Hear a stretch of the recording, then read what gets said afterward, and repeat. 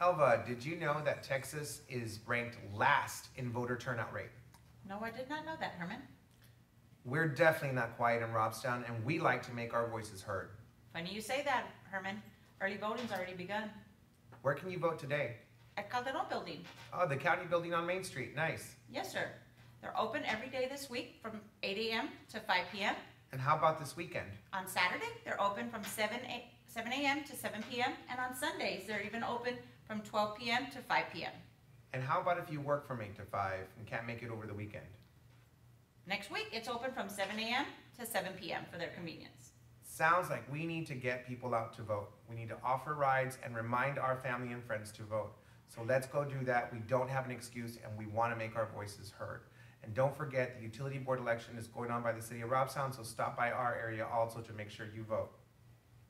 I got my vote on. So did I.